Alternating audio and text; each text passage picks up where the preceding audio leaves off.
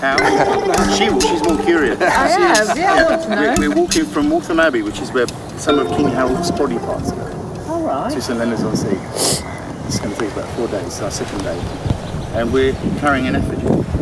If all of time is a enormous solid with at least 4 dimensions, and all the moments that will ever be or have ever been somehow happening at once, then the past and all of the people in it, they are a few blocks away.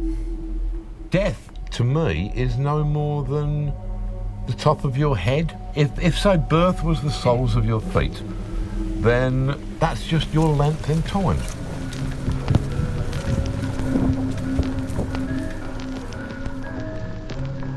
And it's this idea that history is a solid, that it doesn't get compartmentalised, the past is never put away, and that all of its figures are still active and interacting with us.